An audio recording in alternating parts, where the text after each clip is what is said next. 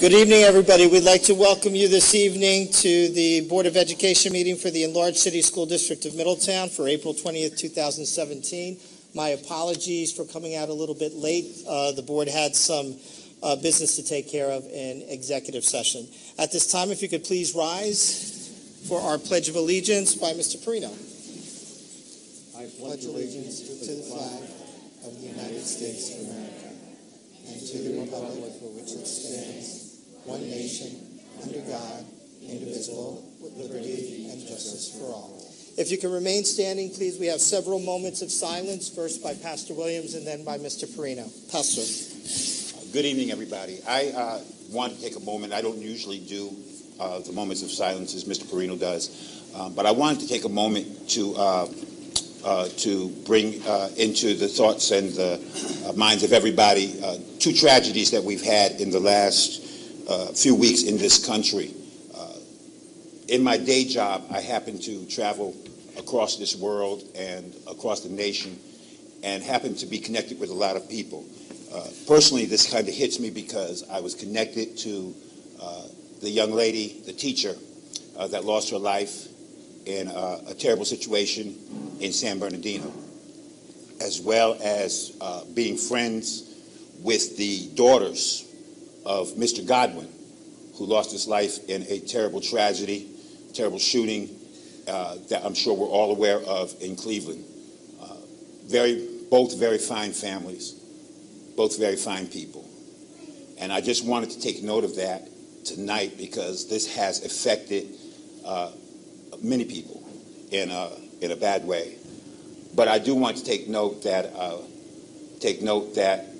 in all of this, we must always be aware of what we do. We must always be aware of taking and saying a kind word to somebody, never knowing how that kind word might change their life, how that kind word might change the direction of somebody's life.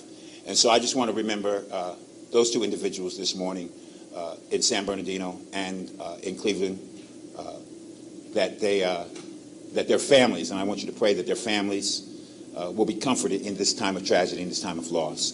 And even in the families that were a part of the other side of it, because everybody has lost in this. I take no joy in tragedy. I take no joy in death. But I do take joy in the strength of people when we come together even after tragedy. So let's just remember that. Thank you. Thank you, Bishop Williams. The moment of silence this evening is on a local level. Diana Elizabeth Randolph. And Diana Elizabeth Randolph, she was known as Dee Dee, affectionately, worked in the high school attendance office for many, many years.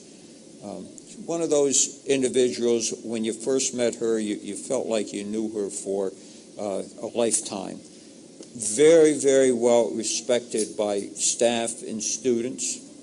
She was a proponent of good attendance by the students. She was an individual who participated in a number of community activities in addition to her regular job. So the persons mentioned by Bishop Williams and Dee Dee Randolph, they most definitely will be missed.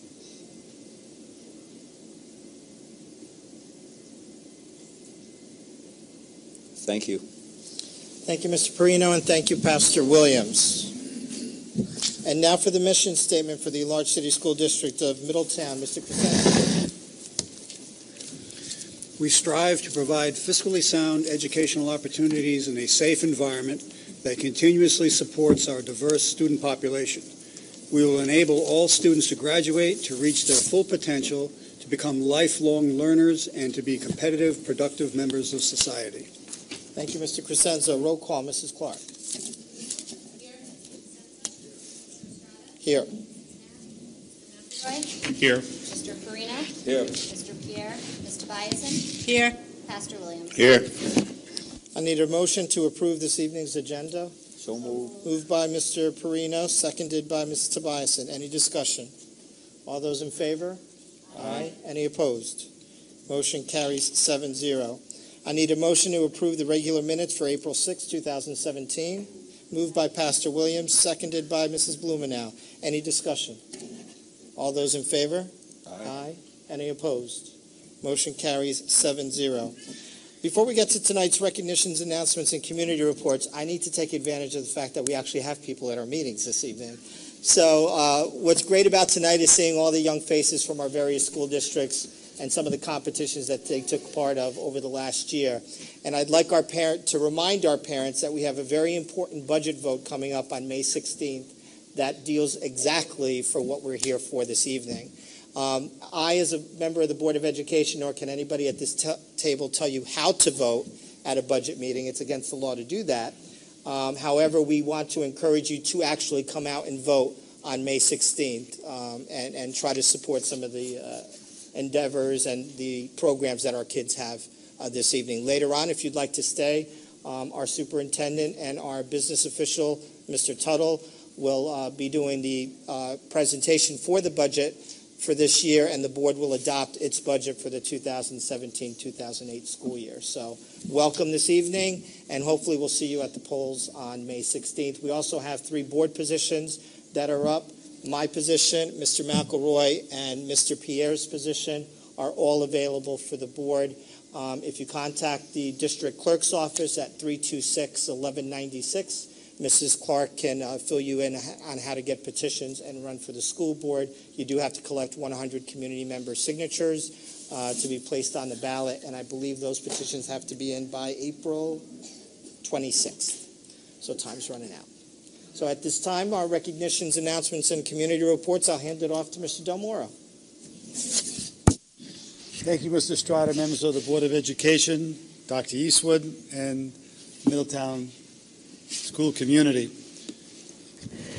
At various Board of Education meetings throughout the year, we recognize achievements of students, accomplishments that they may have had on the field of competition, or showcasing their talents in the fields of fine arts and other academic achievement awards.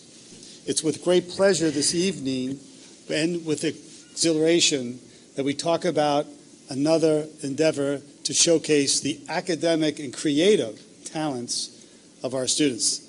Not to say only about their perseverance, about painstakingly taking a commitment beyond any average endeavor.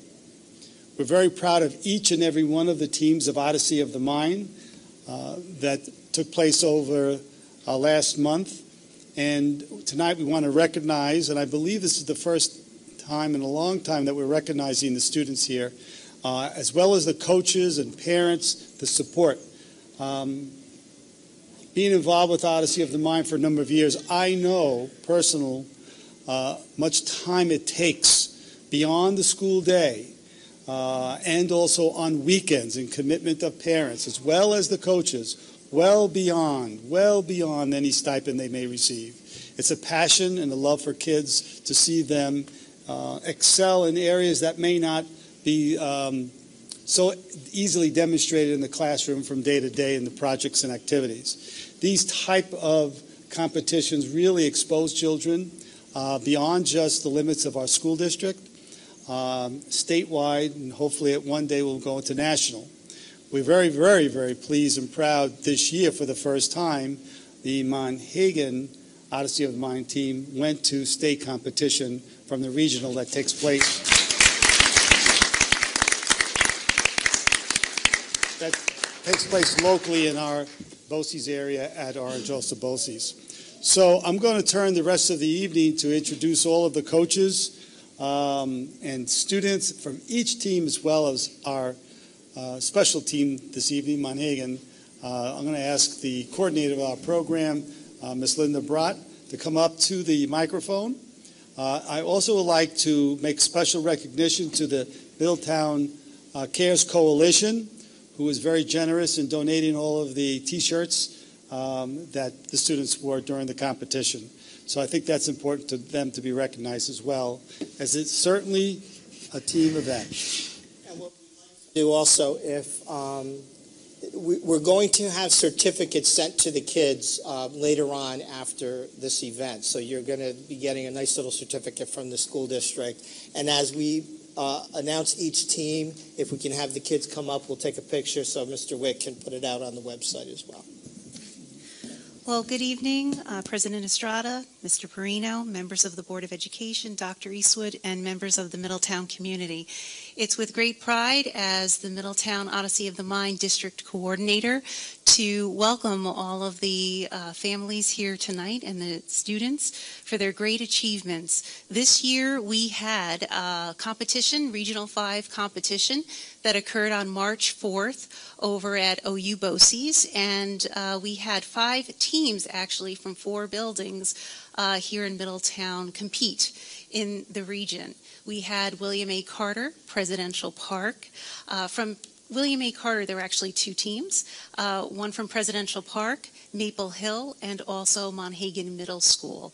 The tremendous amount of time that the coaches, the teams, the families put into this were tremendous, and we are so proud of each and every one of our schools, each and every one of our teams, and we cannot thank the families enough for their ongoing support, driving back and forth to practices on the weekends, and as Mr. Del Moro eloquently stated, all of the things in between. So it's with great pleasure tonight. I'd just like to call up each building to come up, as Mr. Estrada had mentioned, to actually have maybe the building administrator come up along with the coaches and the students to be recognized and maybe to say just a brief word about your team and the accomplishment. Thank you. So we'll start with Presidential Park Elementary School.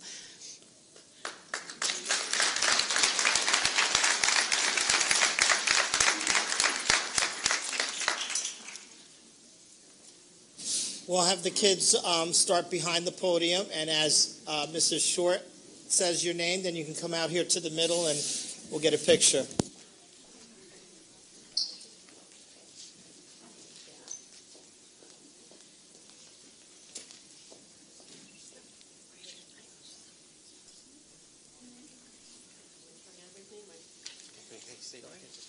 You're in there too. You're part of the team. Totally part of the team.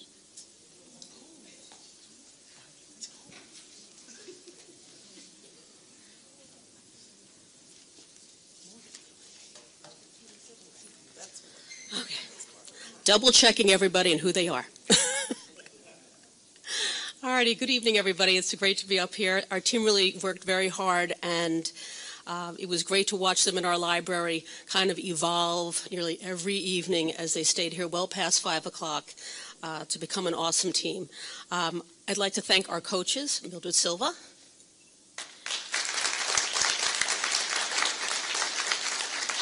and Julie Nolan. Without these dedicated individuals, we wouldn't be able to have a team. So I really want to thank them. All right, so first up we have Morgan Cardinal, Gabrielle Toledo, Wyatt Granger, and Elijah Viol.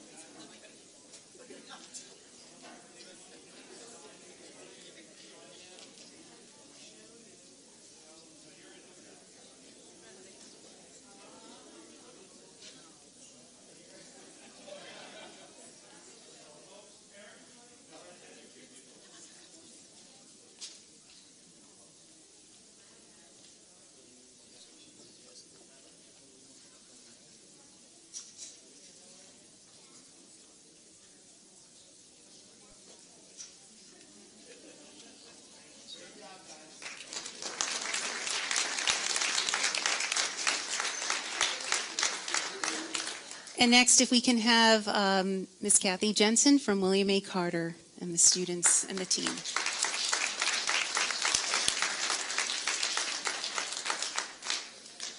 Can the William Carter coaches and students come up?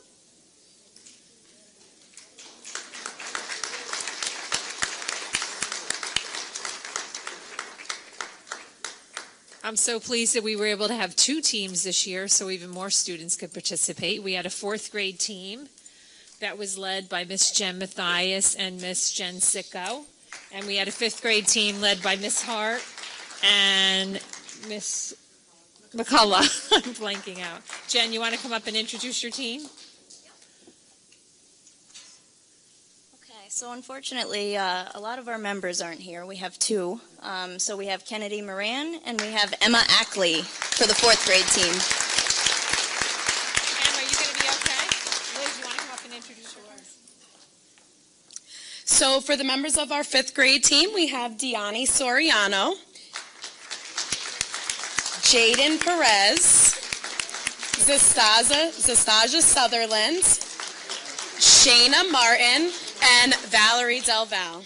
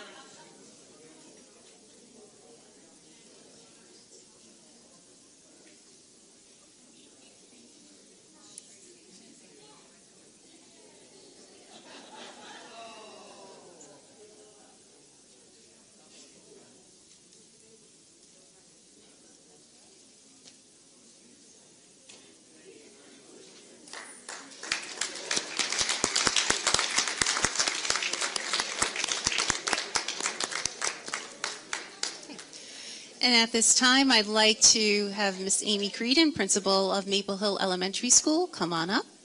And the Maple Hill students come on up as well. Good evening. It's my pleasure to introduce our energetic and creative coaching team of Vanessa Duddy, who was sick today and couldn't be here, Gloria Fisher, and Jessica Miller. Thank you. We had so much fun doing Odyssey of the Mind, and I really want to tell you that when we got up to do our presentation that day, our music did not work. Our students were on edge. We were on edge, but they sang the songs instead, so they showed true perseverance, and we were so proud of them. And here tonight with us is Jerry Rodriguez.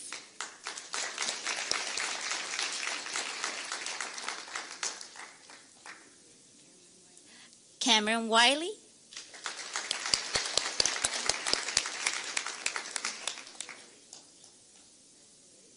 And Angelis Valdez.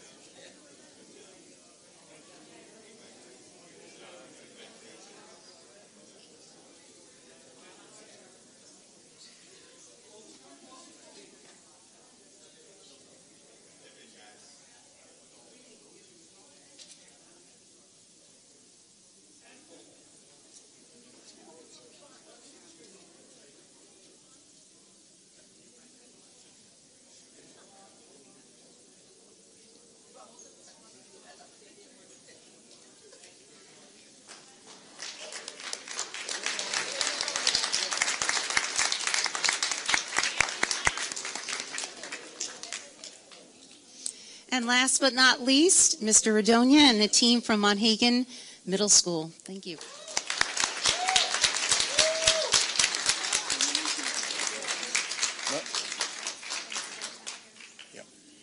I'm going to ask that our parents come up also, please.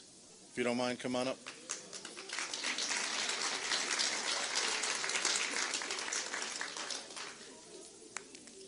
Once again, I'd just like to thank the Middletown Cares Coalition for the sweatshirts that you see here. It was nice walking into the state level competition, truly looking like a team, everybody in uniform, and that was really nice. So again, I just want to thank them one more time.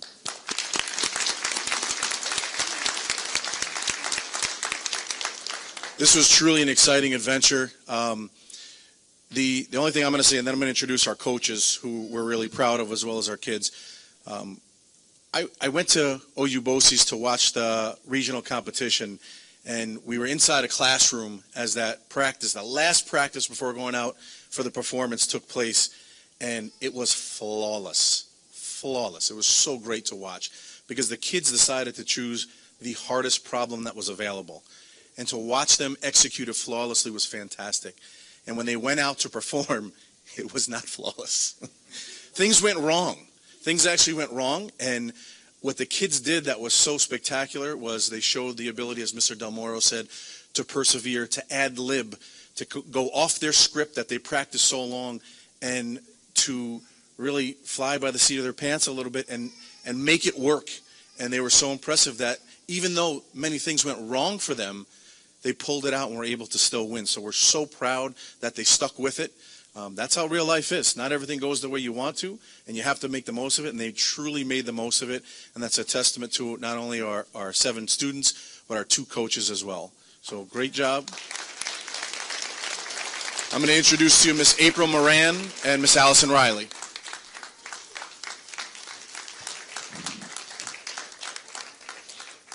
So on behalf of my co-coach, Ms. Riley, and myself, we just wanted to take a moment to recognize the hard work of Monhegan Odyssey team that they put in this year. They were faced with a nearly impossible task. They had to build 3 cars that travel with 3 different propulsion systems that leave a 3-layered parking garage that go in 3 different directions, that perform 3 tasks that all meet in the same place. So just give them one more round of applause. Thank you.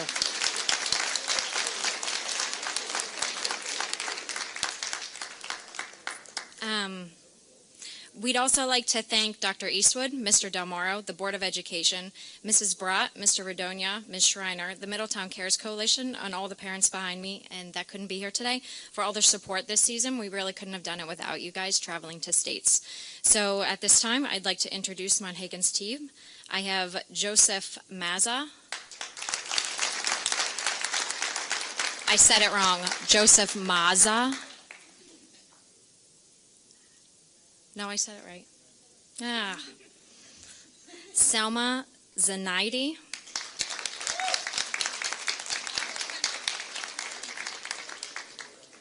Jalissa Ocasio.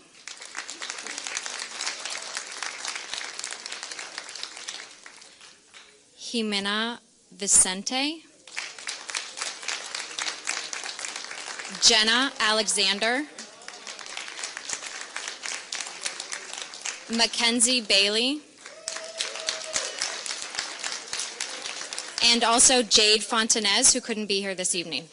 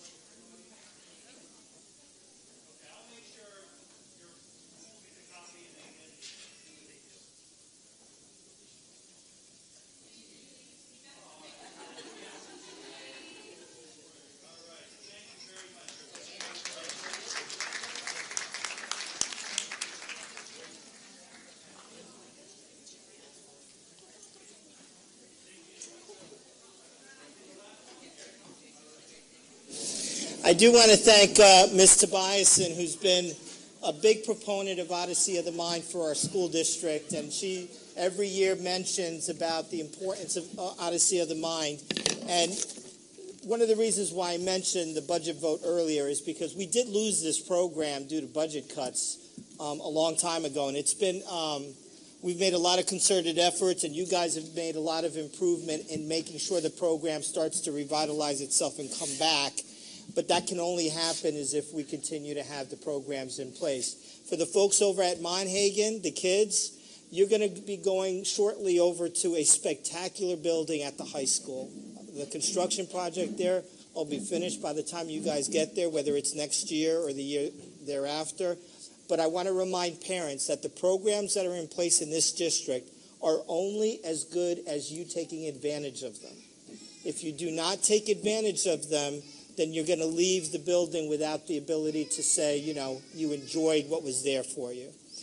For those of you who are not aware, and Dr. Eastwood mentions it at many of our meetings, you can leave Middletown High School and this school district with nearly 50, if not more than 50 college credits, which is a cost savings to your families as well.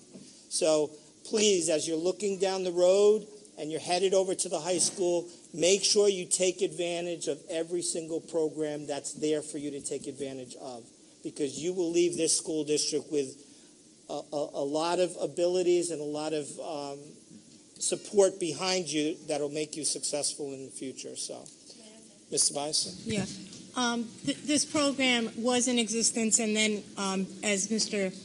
Estrada said, due to budget cuts, it was taken out. What I want to comment on is that the first year when they came back in, and I can't remember which team it was, but that team won the good sportsmanship. I don't know, as I said, which school.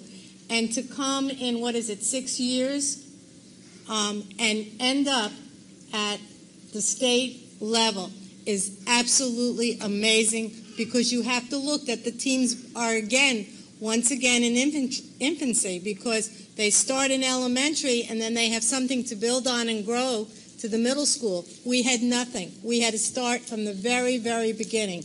I can't tell you how proud. And I know when Dr. Eastwood and Mr. Del Moro mentioned, I know here at Presidential, the last 2 weeks, the kids were here every night till 6 o'clock. And prior to that, it was 5 o'clock. A lot of work, a lot of team effort. So I can say that this is a very proud moment for me to see the turnout and where we ended up this year. So just continue.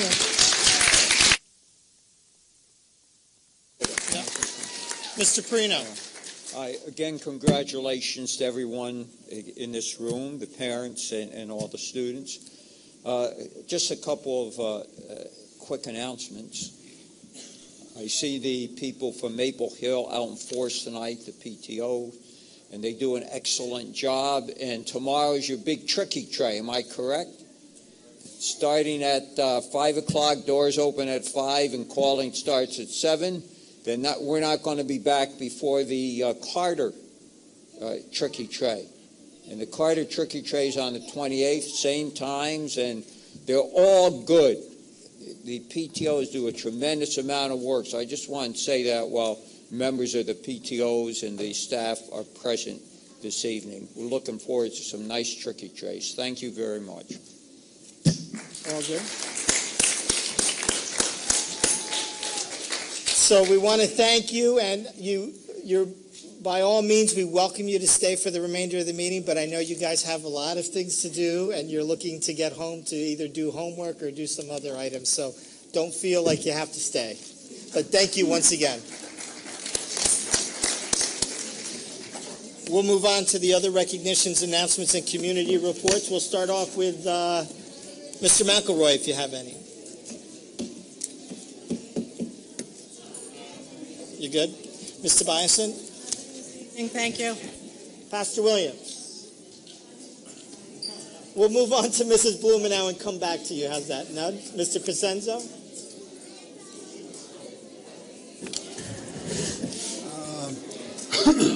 I'll wait till everybody leaves. Can we? I'll just wait till everybody We're just going to take a minute here while we wait for the mass exodus.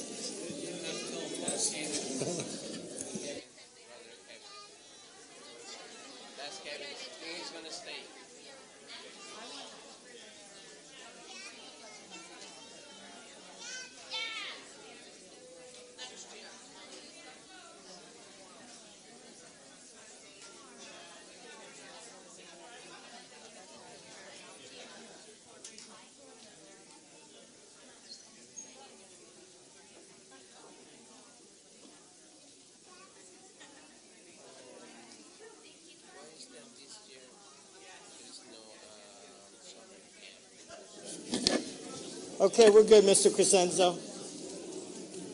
Just don't do it at the table. All right. This doesn't directly relate to the district, but in a way it does. Everyone's aware of the opioid crisis epidemic that is affecting every community in our country, and it's hit particularly hard here in Orange County. My wife, Lori Lombach Crescenzo, is among other things, a drug and alcohol counselor at the Cornerstone Family Health Care Center for Recovery. And this will be the second year. She produced and directed this presentation. It's called Nonfiction Addiction, True Stories of Addiction. And 9 of her clients wrote a monologue about their life, about where they started, how their life has progressed, and how they've gotten to here, all the very, very highs and mostly very, very lows. And it's a very moving experience to listen to this because it's written from the heart, from gut level. And what I got, I'm actually one of the presenters, but what I got out of this is basically the indomitable human spirit that the will to survive.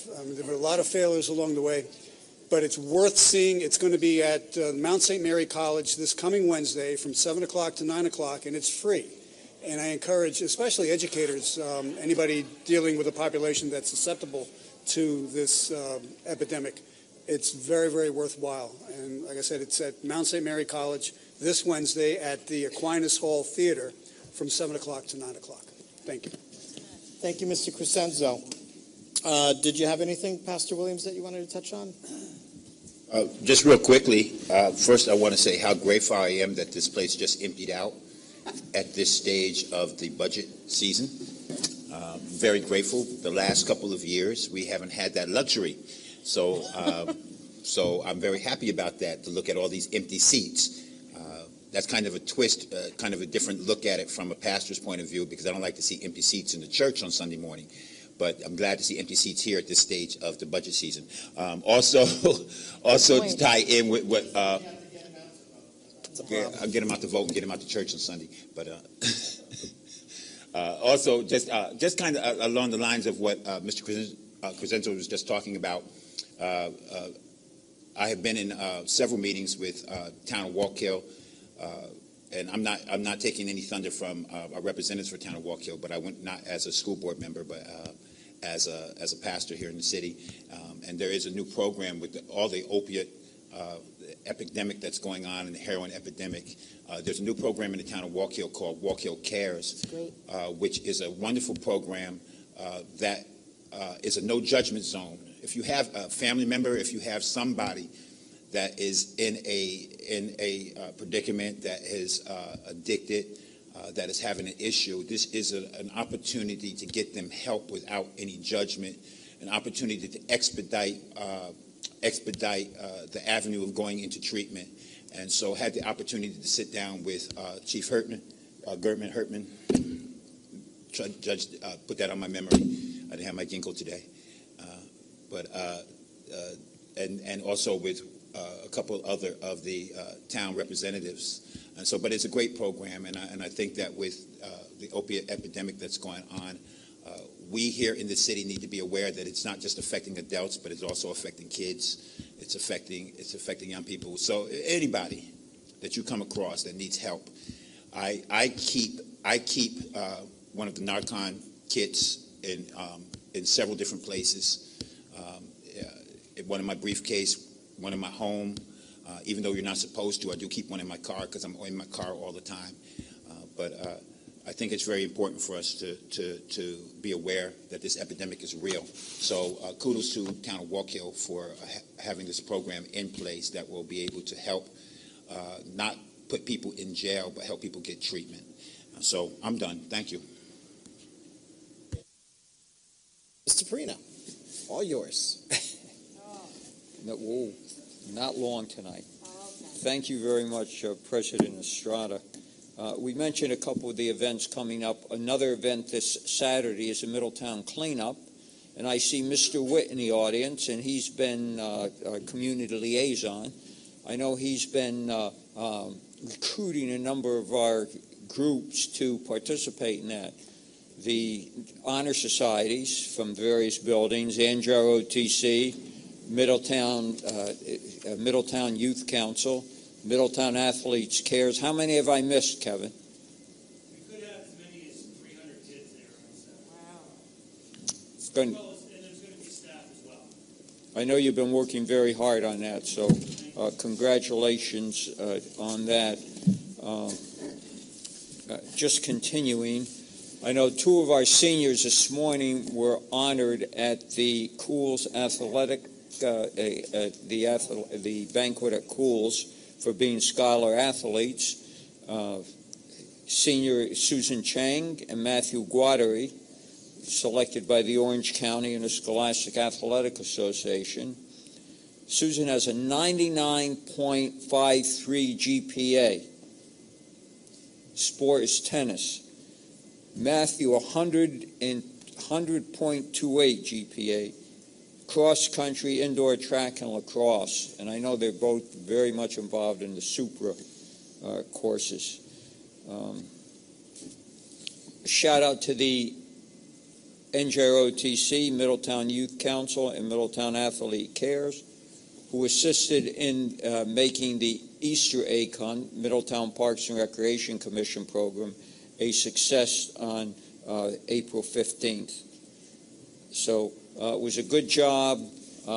We specifically banned Rose from the event because we're afraid she'd eat all the chocolate bunnies, sneak in. But at any rate, the kids went away very happy for this event. And the Lions Club, by the way, supplied the chocolate bunnies for the event. It was Chris Brinkerhoff, Kelly Ocasio, and she was here tonight. Her daughter was in the was one of the recipients of the honors of the Manhagan, I believe, Manhagan Honor Society, and so congratulations to everybody on that. And finally, I'm still getting positive comments on the performance of Grease at the Middletown High School. I received a note from the senior citizens, Mulberry House and Middletown Golden Age. I'm going to just read a portion of this. We all Golden Age seniors enjoyed a very pleasant Thursday afternoon, and we congratulate everyone in the performance. It's so nice to be entertained this way. Our thoughts of the day was and continues to be grateful to have this opportunity. So, and then they thank us. And by the way, the superintendent, members of the administration will be going to the seniors on May 4th to speak about the budget. So congratulations to everyone involved in this evening's program. I'm done. It was nice and short. Thank you. Thank you, Mr. Perino. Just a couple of reminders that be aware of a lot of our student athletes who are out and about. I saw some of the track team running along our roads. It was actually real nice to see over at the high school. We had a baseball game, a softball game, and I think a track event going on at the same time. So literally hundreds of kids out and about. So please be aware of them on the roads. In addition, I also have, I think I mentioned this at the last meeting, but just in case I did not, our own Dr. Eastwood is being given the 2017 Educational Leadership Award by the Mid-Hudson School Study Council.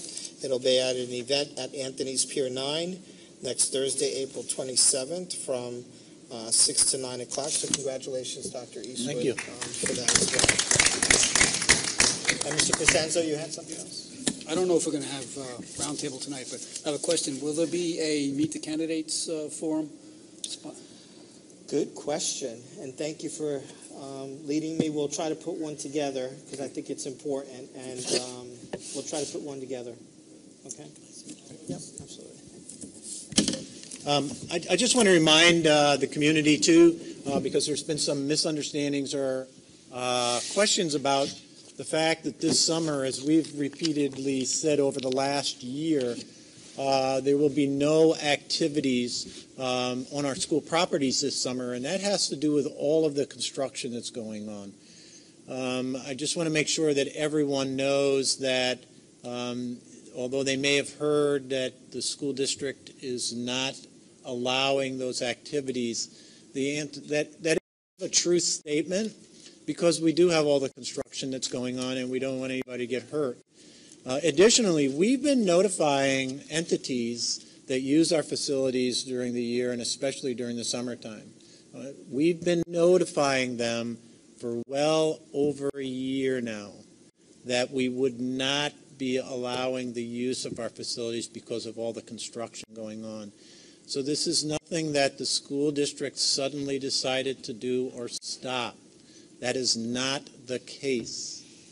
Please understand, we've had these plans in place for 2 years, and we've been notifying entities over at least a year now, last summer and beyond, that they would not be able to use our facilities because of all the construction at all of our sites. So please understand that. Yes, we are not allowing it because of construction to improve our facilities and because it would not be safe to have all the students' activities on our facilities.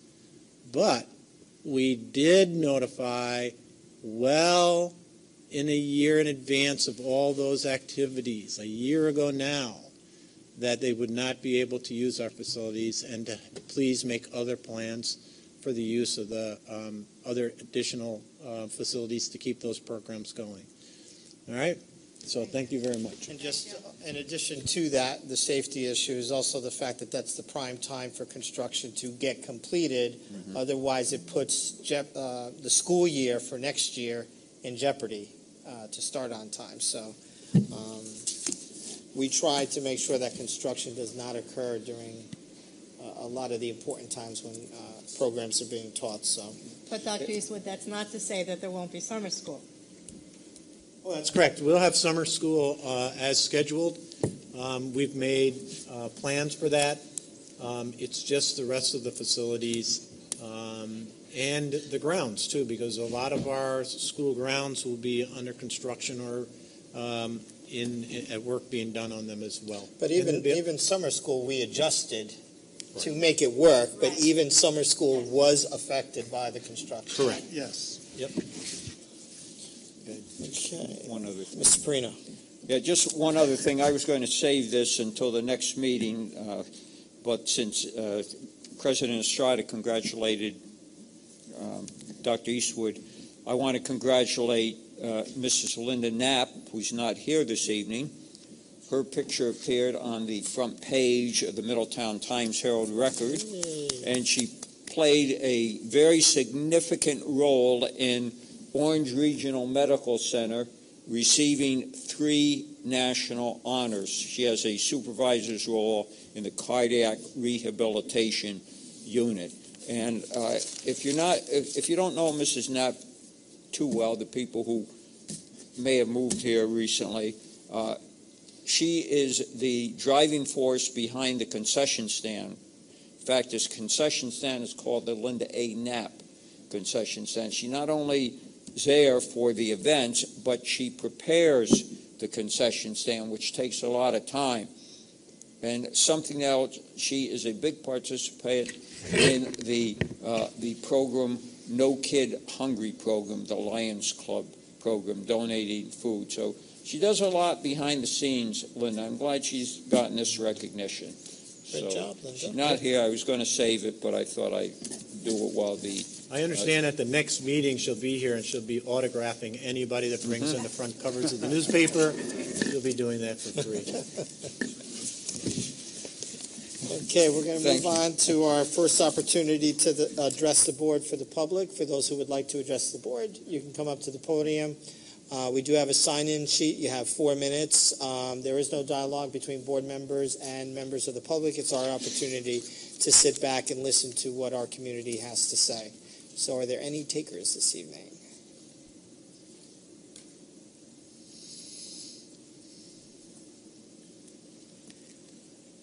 How are you, Mr. Warren? Good evening, Mr. Estrada. Stay around later. I might have a job for you. Okay.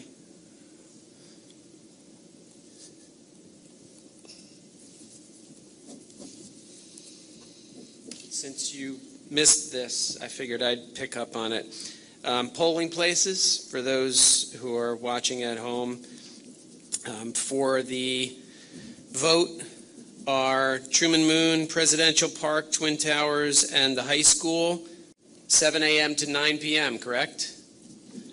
If you don't know where your polling place is or where you usually or you should vote, you can call Mrs. Clark, 326-1196. If you're happy with your child's education and all the opportunities provided to them by this district, I urge you to vote yes for the budget. Feels nice that you're able to say that this year. Yeah, I had to keep that inside for years when I was sitting up there. So it's nice to be able to say vote yes, because and this was a perfect example before, you all pointed it out. That's one program here that's available to the students. There's so many opportunities for the students to leave here with such a good education. My children took advantage of it. There's opportunities in so many different areas too. Science, STEM, the arts. So all of that stuff, if you love the programs that your children are able to take advantage of here, please, I urge you to vote yes on May 16th. Thank you. And thank you all for everything. And I'm so happy that, like Pastor Williams said before, there's the room emptied out. How many years? I don't even know when the last time was when the budget wasn't a big concern. And they left before the good news that Dr. Eastwood's going to give us in a little bit. So. Oh, good. Yeah. So congratulations to all of you, all the hard work of the administration for your proper or good prognostication about what you thought would happen, because it turned out pretty close to what you thought it would be. So that's great. Thanks to our legislators and the governor for finally bringing forth the budget, late though it may be, but who's going to complain about that it's late when at least you have a good budget to work from? So congratulations, and thank you for all of thank the administration for the hard work, and thank you board members for your community service. Thank you.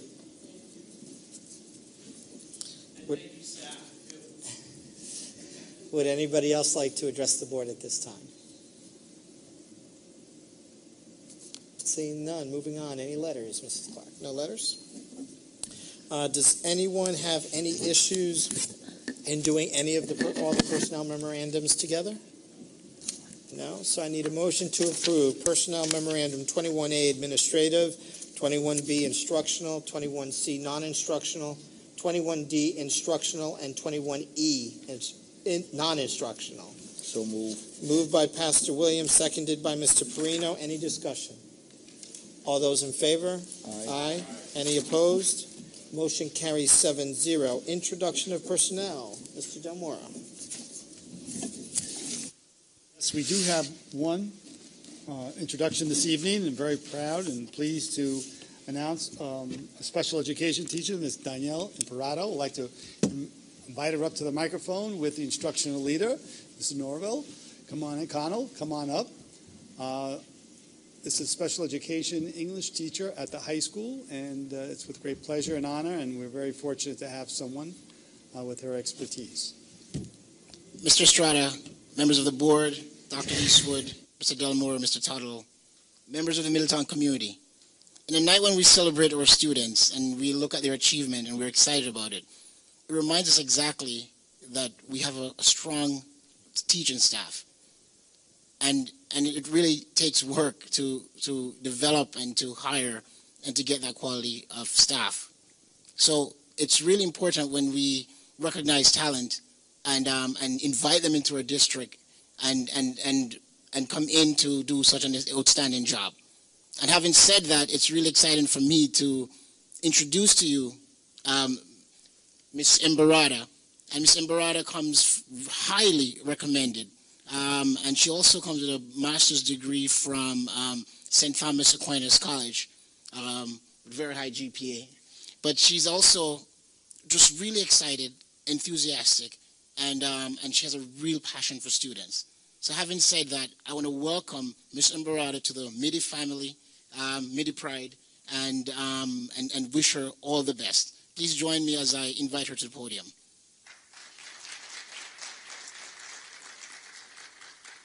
Thank you. I just wanted to take a chance to thank the board, Dr. Eastwood, Mr. Del Moro, for giving me this great opportunity to join what a wonderful school community of high achievement. I had no idea what I was walking into, and I'm very impressed and very enthusiastic to be here. Thank you. Great. Thank you. Welcome aboard.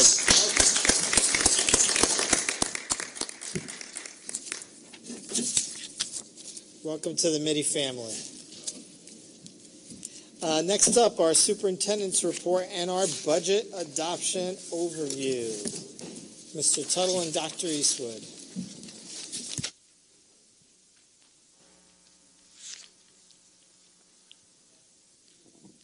Good evening.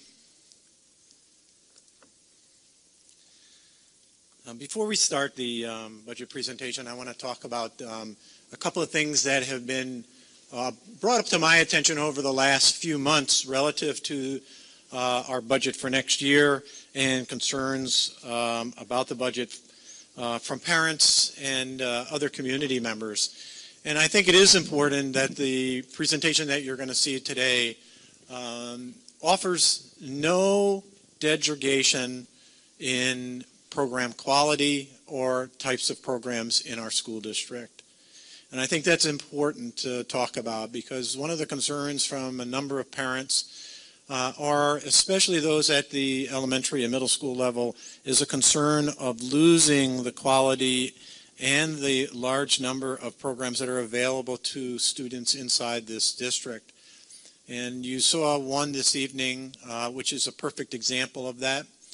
But hidden inside our school program listing is a variety of programs that range from kindergarten programs all the way up to high school, where we offer 103 credit opportunities in a variety of different college courses from 3 different universities.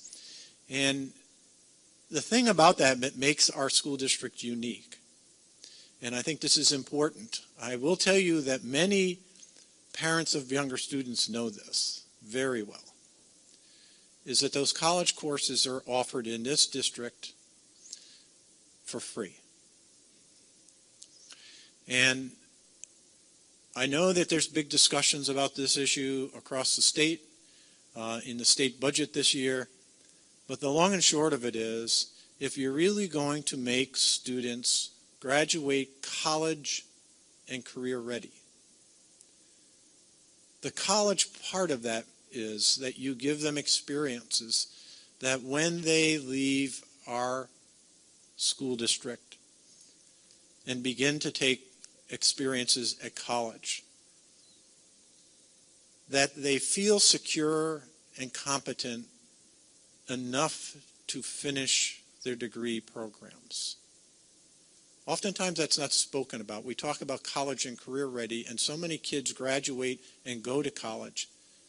But if you study the statistics about students in college, there's a large portion of them that do not finish because they truly weren't ready for the college level of rigor and experience of being independent around their learning.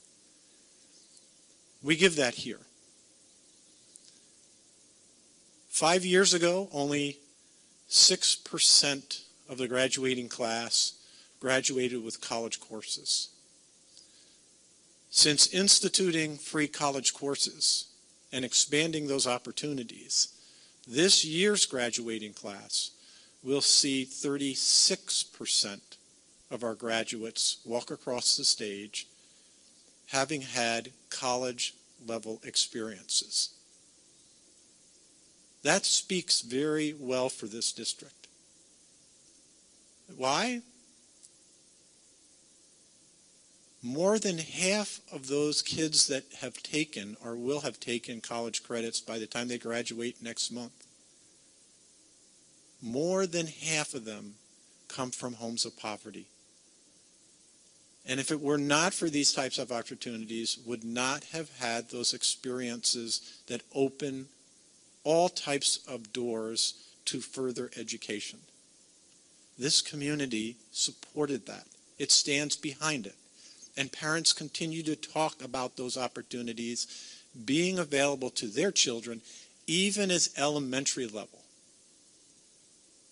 In this proposal that we're going to present tonight, none of those programs will be eliminated or decreased in their capacity. None of them. So what are the economics around a program like that and an offering in this district like that? Not only do you break through or smash through that glass ceiling of not having the funds available to have access to those programs, so at a high school level, you can leverage the support of a different type of caring environment from staff members to help students get through those experiences successfully. But it offers an economic benefit to the family as well. Because many of these kids have come back and their parents have told us that because of those opportunities, they've entered college in advanced standing. And in many cases, 2 years in advance. Now, if you're going to one of the colleges, let's say that we offer these programs in, RIT, Syracuse University, or Stevenson, those tuition costs could be in anywhere from $45,000 to $65,000 a year.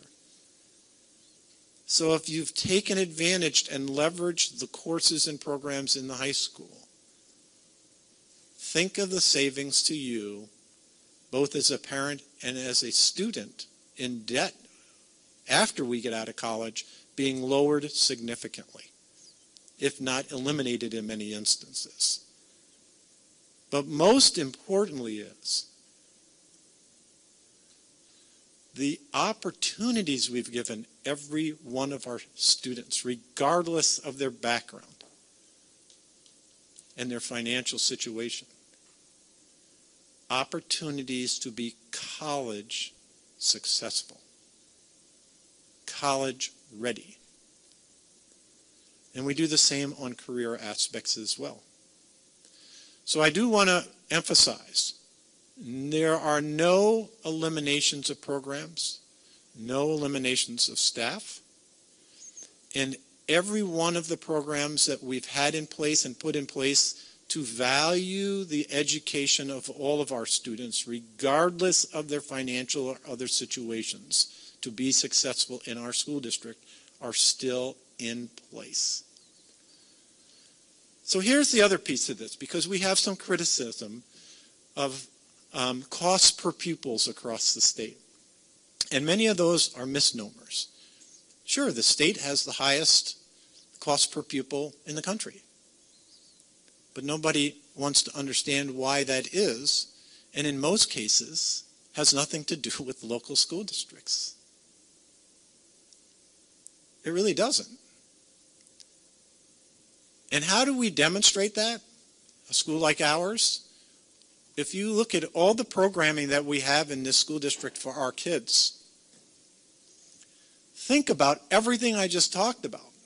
Kindergarten through 12th grade. The facilities, the extracurricular activities. We do that less per pupil than the state average. But nobody wants to talk about that outside, do they? Because it doesn't fit the message that they're trying to communicate. You can educate kids well.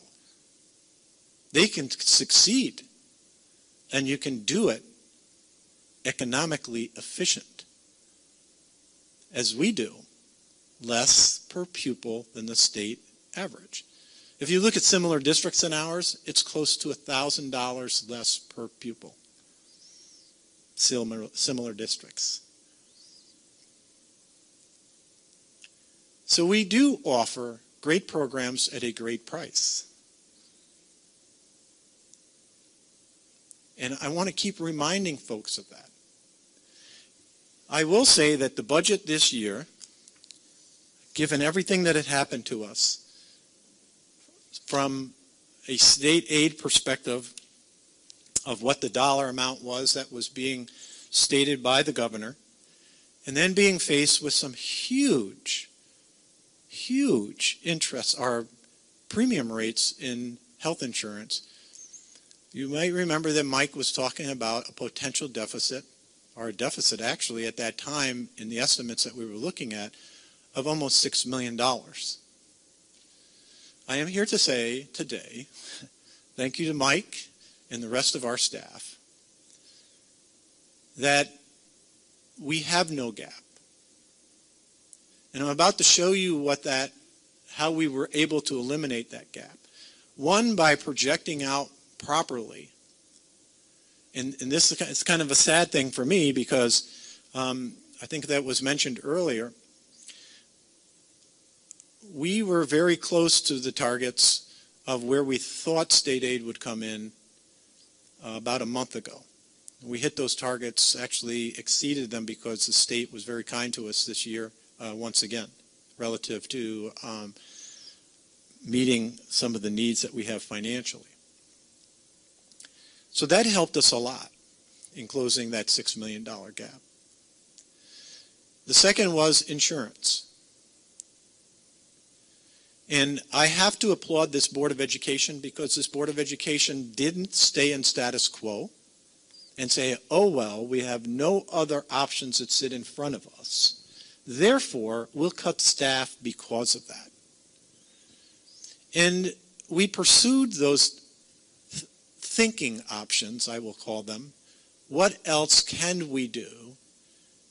And we had to look no further than next door at Minisink Valley, who went to a self-funded system. And in investigating that, you'll notice that we saved a significant amount of money, or will be saving a significant amount of money, based on projections and costs of new premiums for us, without losing benefits. I want to stress that.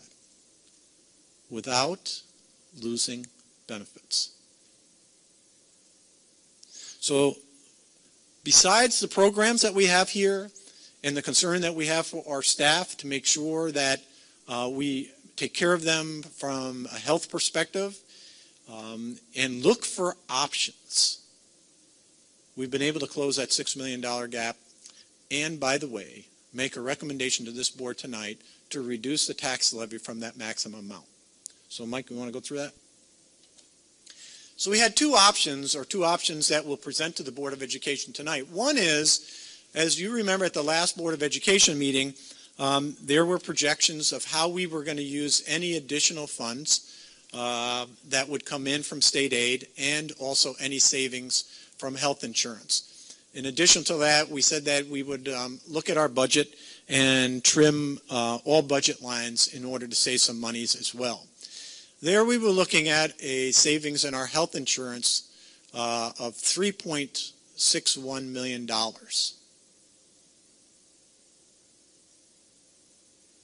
This is important. Think about if we didn't look for other options. We would be up here having a different story tonight. A story about program cuts, about staff cuts, rather than look at other ways of managing our school system. Well, so that was one that was put up. We're hitting that mark. Additional budget reductions of $459,000 because of the additional state aid that came in. And as it says up there, we did look at over what we projected, $2.2 million in additional funds. And then there were some additional revenues of $119,000. We'll go to the next slide. So on option A, we're looking, there's two important things is our budget stays the same, 180,056,810, but the tax cap would stay at 3.9%. All right, so let's look at option B. In option B, the same savings from our health insurance, 3.461, but additional budget reductions over the 500,000 that, remember, we talked about to the board about a little over 1 million in cuts to the lines. We're recommending, instead of option A, option B, going back in and trimming without any losses of programs. We have studied this budget in detail for the last couple of weeks. We absolutely believe that we could reduce our budget lines by $1 million with absolutely no programmatic or service cost reductions. The same aid and state revenue and the same in additional revenues. What does that mean, though, which is very interesting than option B? Remember, the only difference is the additional budget reductions inside our budget of $1 million versus $500,000. That translates into, we go to the next slide. Instead of 3.9 tax cap going down to 3.15, this is what we would be recommending is B.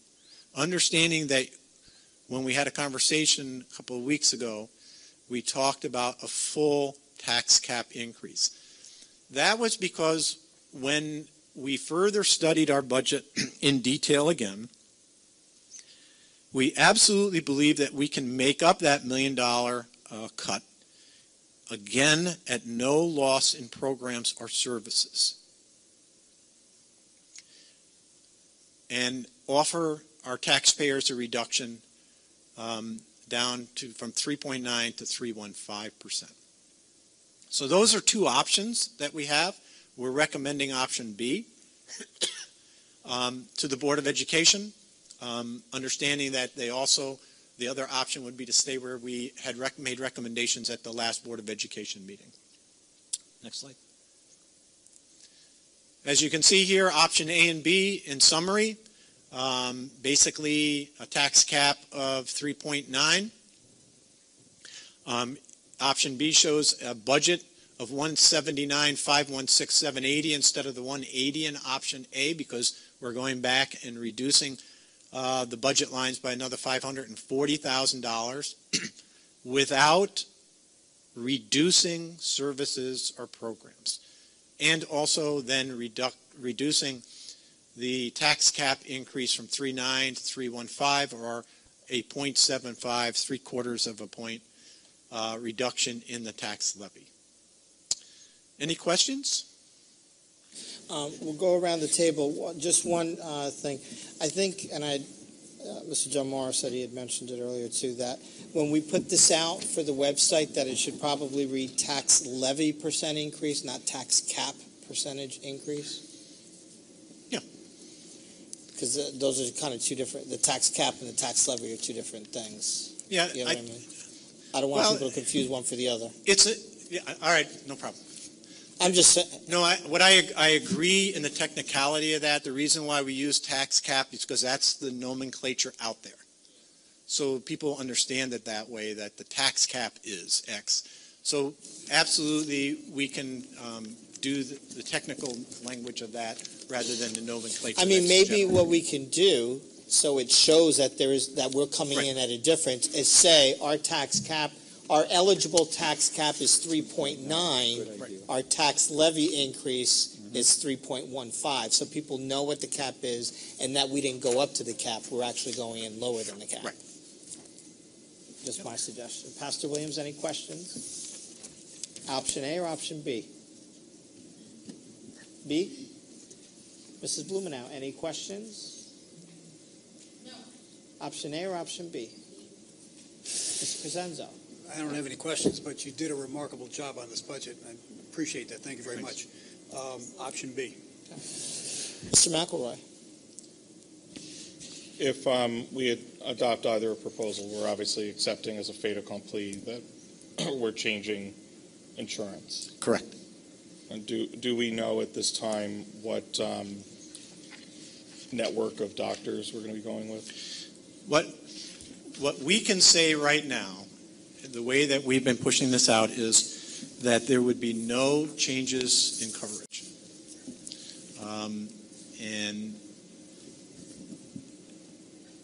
there's a high percentage of chance that we would be staying with the same provider that we have now.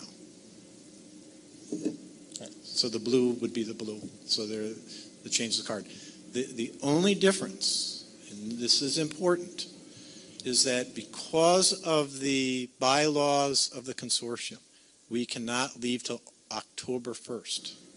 And there's another point. Thank you very much to the Board of Education for taking a leap of faith, getting out there April 1st and saying, notifying them that we're going to leave, because now our liability inside the organization, the consortium, is only 3 months after July 1st. But there will be that 3-month system time frame where employees will be under the consortium's new benefit structure until October 1st, when we get back to our self-funded program and go back to where we are today as a benefit level. So because we're in that consortium and we're locked in for 3 months, there'll be a 3-month period where they'll be under the consortium's changes in benefits, which is increases in co-pays, pretty much that's prescriptions. But once we hit that October, we go back with the benefit levels we're at today. Any increases to the existing consortium's benefit structure has to be communicated to all of its members by when? Well, once we adopt that change, which hopefully will be in the next month, we'll begin a communications campaign to make sure that folks know how this is all going to play out and what these changes will be and those kinds of things. That's about hours, but it's the consortium's responsibility, the existing consortium's responsibility, to notify its members of any changes that are going to take effect between July 1st and our members October 1st, correct? I would assume that that's the case. If they're going to change co-pays and stuff, they have the consortium, not us. Well, technically, again, that is true, but I still think because of our situation, we have a double or triple requirement to make sure that our employees understand what will happen July 1st and then what will happen again in October 1st. We have to go on a communication campaign for our employees to make sure that they understand there's going to be this blip for 3 months, and then we're back to the level that they're used to right at this point. Mr. McElroy, continued. We'll go around. Let me just. Okay. I know you will communicate. I think you said that you'll communicate this out to all the employees, anybody covered by this plan. Will that will include the retirees also? Yes. And would they be part? Will you have any in service here that they can come fit? And the retirees would be included in that? Yes. Thank you. Yep. Good question, Mr. President. We're actually going to try to work with a communications programming experts up at the Capital Region, BOCES, to help us with the whole campaign around communicating to our staff and retirees. I just include retirees in our staff. Yeah. Mr. McElroy? That was a good point to bring up. So thank you for that. And so at some point in the future, then the board will vote on actually going to a self-insured plan and selecting whatever network it may happen to be. Correct. Okay. And then, Mr. Estrada, typically the health insurance plan notifies its members of changes By in a certain advance. time, too, right? They have to be... Yeah, I don't know what the technical by the book thing is, but we usually get something in advance of the July 1 changes, and there'll be new insurance cards and all that kind of stuff, which for our employees and retirees will only be a 3-month kind of thing. And I think what Dr. Eastwood said made a lot of sense, and that we have to do a really good job of informing people so that they know that come July 1 that those changes are temporary and not because of us. Correct. Absolutely. And additionally, we want to make sure that the transition is as smooth as possible. Right. And fortunately for us, the initial offers that are coming in are almost identical in both program and also company. So we're trying to make sure that gets as close as possible to what they're experiencing now, so the difference is nothing more than a new card. Right, and that's where I would be, because you referenced Minisync, and they are self-insured now, and they stuck with the same network of doctors. And because my wife works in Minisync, I have transitioned to that plan, and for us it was a seamless transition, which relieves a lot of anxiety, and I've mentioned several times. Right.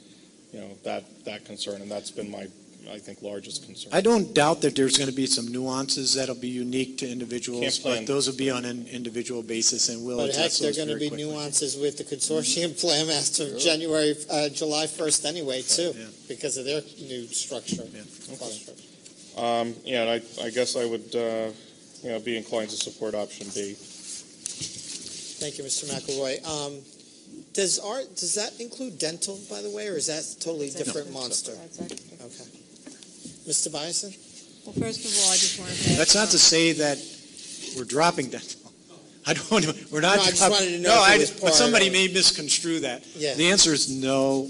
Just think of it this way. Sorry. All things being equal are still equal. That's new math. That's common core. Ms. Tobias. I just want to say a phenomenal job, especially with the tax rate, or I shouldn't say the tax rate because it's not. Yes, it's not the tax rate yet, the tax levy, and taking into consideration, the economy, and especially the economy of many of the residents here in Middletown. And I also have to say I had a lot of apprehension about moving away from my the security blanket of the health care program that we did have, but I couldn't buy into the amount of money that the increase was reflected in the budget. So I commend you for your advice to the board to have an investigation into this.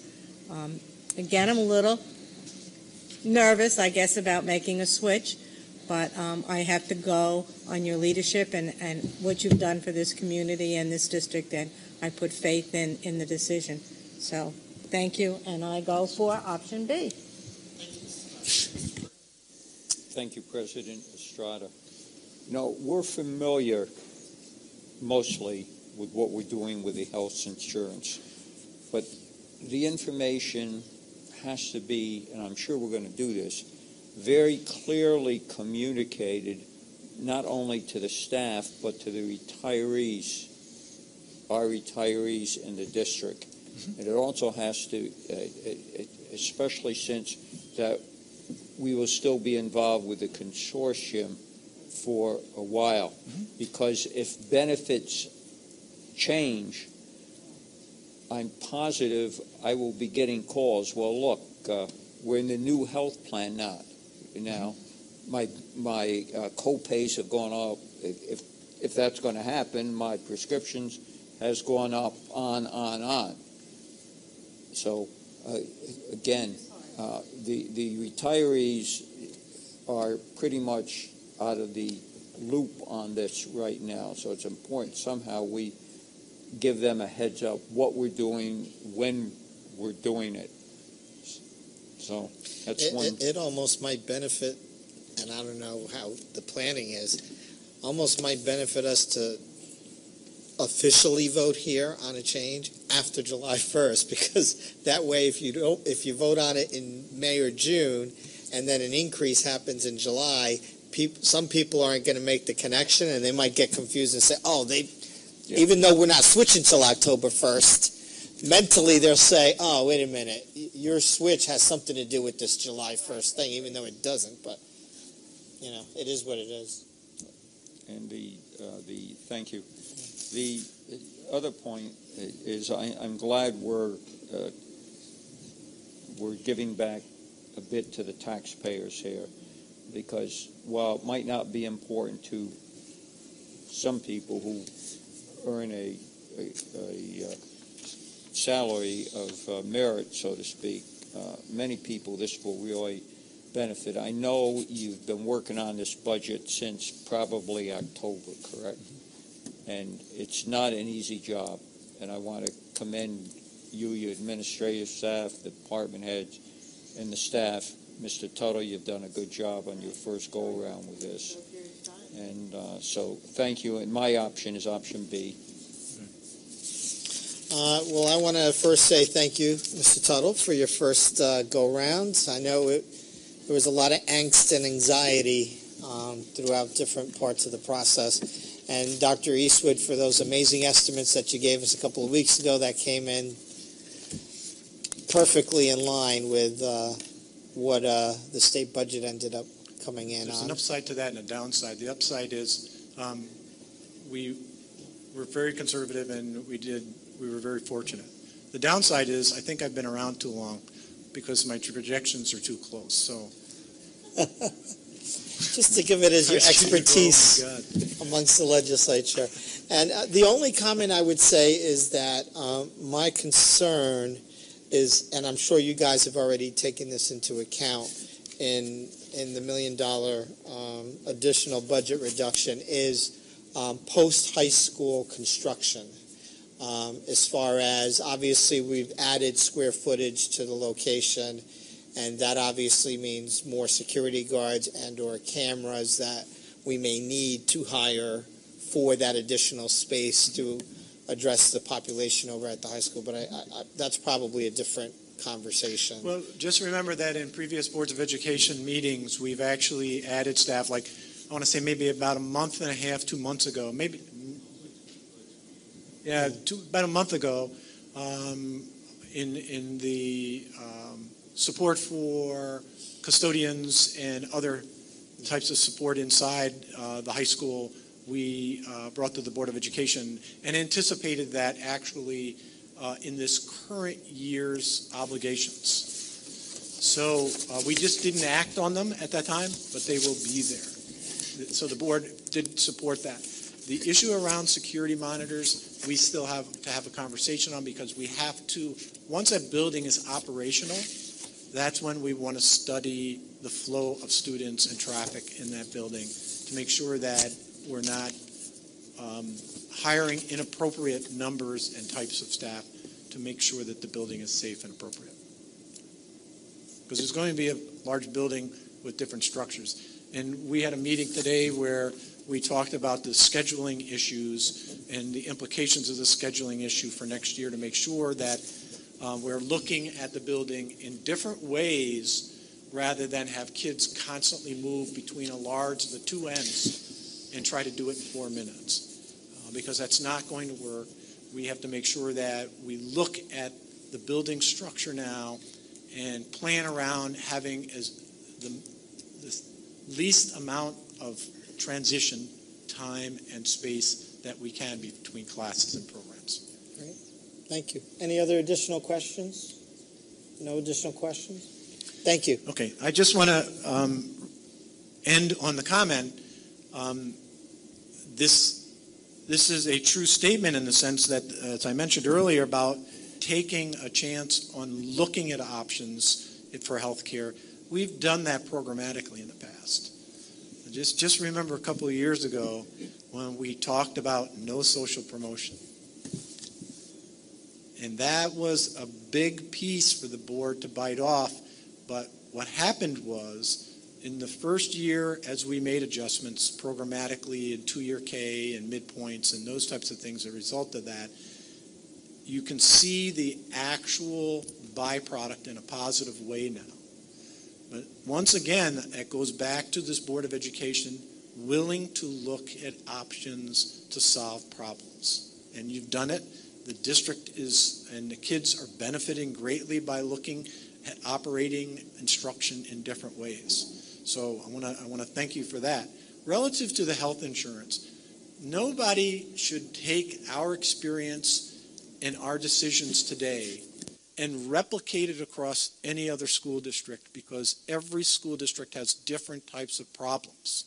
So just because other school districts may not follow the decision making and thinking that we do does not mean that it's not appropriate for them, because their unique needs will drive their decision making. And the school districts in our area, we're very fortunate, they all have high productivity and they're doing extremely well. So don't take our experience and decisions today if you're out there and say, well, why isn't X doing it? That's because X is different. And their needs and the way that they operate are different. And simply replicating what we're doing here tonight to make decisions that are appropriate for us does not mean it works in other districts. So these decisions are unique to us, and the benefits are unique to us. And it really should stay on an individual district level than the assumption of everybody should do Y, X and Y. That doesn't work for people.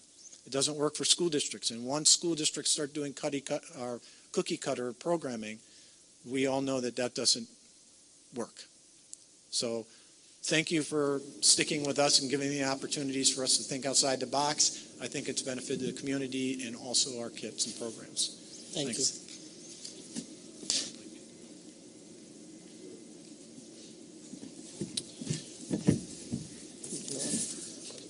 171. Okay, so at this time, I'd like a motion for the following resolution to adopt the 2017-18 budget resolution as presented. Be it resolved, the board hereby adopts the proposed district budget for the 2017-18 school year for $179,516,780 and a tax levy increase of 3.15%. Be it further resolved that the proposed district budget for the 17-18 school year shall be placed on the ballot as proposition number 1 for the May 16, 2017 budget vote. I need a motion. So moved. Moved by Mr. Perino, seconded by Mrs. Blumenau. Any further discussion? All those in favor? Aye. Aye. Any opposed? Motion carries 7-0. Congratulations. We have a budget. A reminder to the voting public that we'll also have a second proposition this year. That is to allow the Board of Education to allot a capital reserve fund to be set aside, anything up to $20 million over the next, how many years? 20 years. So that doesn't mean we're putting $20 million aside right away. It just means it allows us over the next 20 years to begin putting money aside for anticipation of future capital projects such as Twin Towers Middle School and Carter Elementary. And in addition to that, the third item on the vote will be for 3 board seats for this year. Moving on to action items, I need approval for financial memorandum number 22. So moved. Moved by Mr. Perino, seconded by Pastor Williams. Any discussion? All those in favor? Aye. Any opposed? Motion carries 7-0. I need approval for special services memorandum number 20. So moved. Moved by Mr. Perino, seconded by Pastor Williams. Any discussion? All those in favor? Aye. Aye. Any opposed? Motion carries 7-0. I need approval for the election of Martha Bogart to the Orange Ulster Board of Cooperative Educational Services. So moved. Moved by Mr. Perino. Seconded by Mr. McElroy. Any discussion? All those in favor? Aye. Any opposed? Motion carries 7-0. I need approval for the election of Lawrence Berger to the Orange Ulster Board of Cooperative Educational Services. So moved. Moved by Mr. Perino. Seconded by Mrs. Blumenau. Any discussion?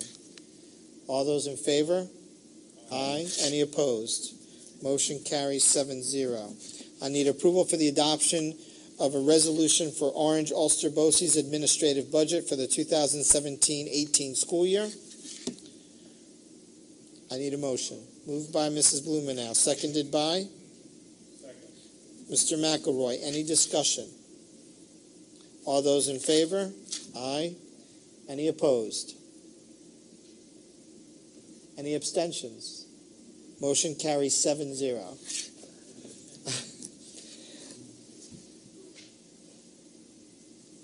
I need, if you bear with me 1 second while it comes up on my computer. Resolved that the Board of Education upholds the superintendent's decision made at the superintendent's disciplinary hearing regarding student number 0170619, following consideration by the Board of Education of the appeal made by the parent guardian. I need a motion. Moved by Mrs. Blumenauer, seconded by Pastor Williams. Any discussion? All those in favor? Aye. Any opposed? Motion carries 7-0. Moving on to committee reports. I'm on a roll, so don't stop me, anybody.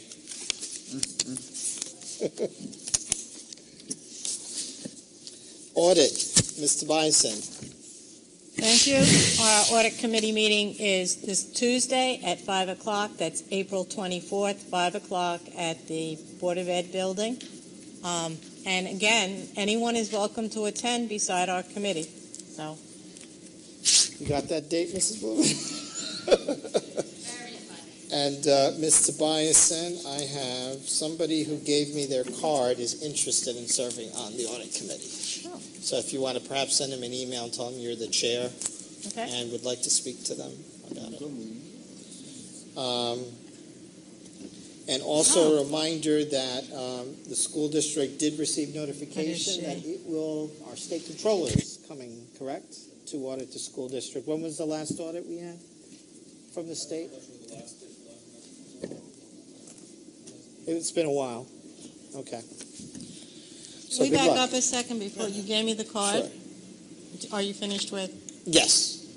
The address on here, is this the address of, I assume this person is a Middletown resident? Yes, they are. Okay, thank you. The address is Good question, their but office. yeah, that's their office where they're working, but they are a Middletown person. Buildings and grounds, Pastor Williams. No real report. We did as You want to all give me the you- fake one then? Yeah, actually, I can do that. Actually, hey, whatever. Listen, it is what it is. We actually, as you all are aware, we went on a tour of the new construction over at the high school, and very impressive as things are moving along. But I've endeavored not to bother Mr. Scott too much because I know he's been real busy.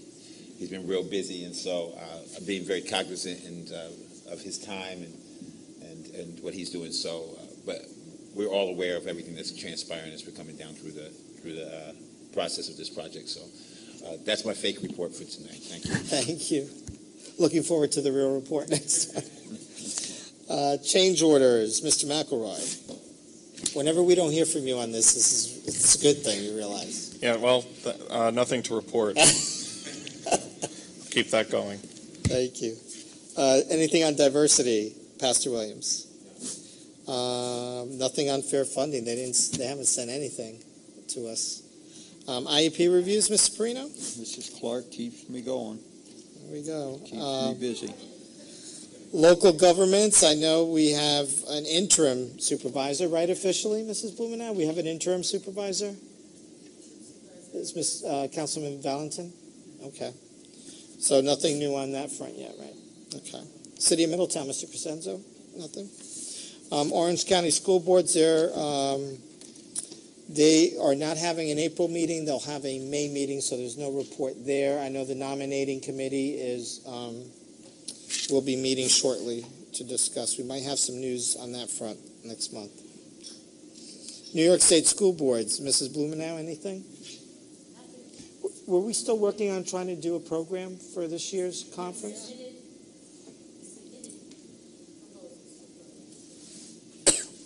Yes, we did. We only got one. We only got one. We only got one. You got one in, though? One. We were only approved for one. We sent, I think, 6 in, and they only approved one. Okay. No, maybe 2. Yeah. Yeah. Well, that's good. Yeah, definitely as when you guys do reorganization for the new school year, start to drum that up to see how many members will go up to the conference, because it's up in Buffalo. No. Oh, no, Lake Placid.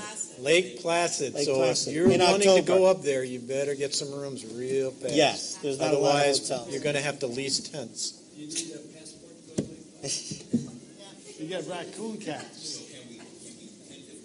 With this administration, maybe. I think that we should do that. Absolutely.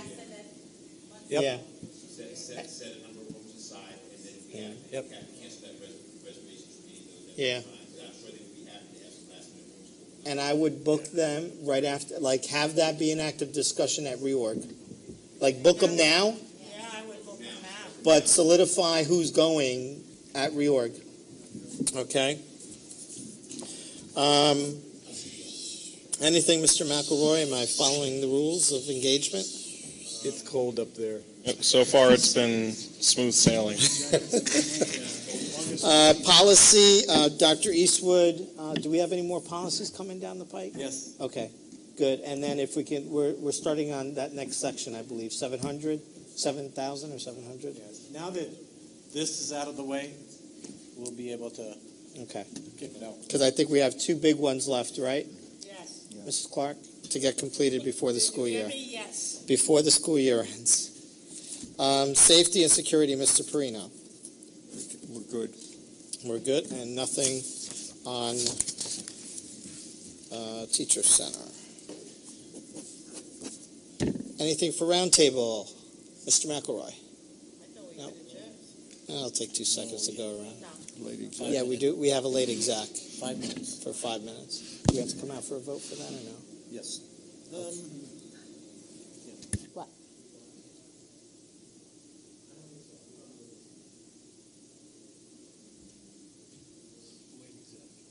Yeah, I know. Mr. Perino? Fine. Pastor Williams? Just happy that budget season 8:35. Hey. Mrs. Blumenau? Ditto. Well Mr. done. Crescenzo? Well done, everybody. Okay. Yeah. And remember that Mr. Estrada, we started at 7 today, right? Hour and a half. Presentation and the budget and recognitions. I will make one adjustment. Is it saying opposed, needs to decide to oppose? Okay. Suspension based on your recommendation. All right. I will say this, only 4 more meetings left, 2 in May, 2 in June. At this time, I need a motion to adjourn into executive session to discuss disciplinary of employee, so personnel. We may be coming out to a public vote thereafter, so I will need everyone else, including our great GERTEC folks. Let's give them a nice round of applause. They've done You only get recognized when something goes wrong, but not tonight. So I need a motion to adjourn to executive session. So moved. Moved by Mr. Crescenzo, seconded by Mrs. Blumenau. Any discussion? All those in favor? Motion carries 7-0. We'll see you shortly. Thank you.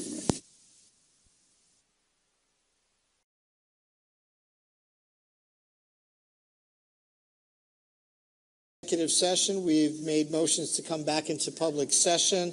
And at this time, I need a motion for the following resolution. Be it resolved that employee number 5637 shall be suspended without pay during the pendency of a Section 75 civil service law proceeding against said employee. I need a motion. Moved by Mrs. Blumenau, seconded by Mr. Crescenzo. Any further discussion? All those in favor? Aye. Aye. Any opposed? Motion carries 7-0. I need a motion to officially adjourn our meeting. So moved. Moved by Mr. Perino, seconded by Mr. Crescenzo. Any further discussion? All those in favor? Aye. Aye. Any opposed? Motion carries 7-0. Have a nice evening. We'll see you back on May 4th. Thank you. John, is that your...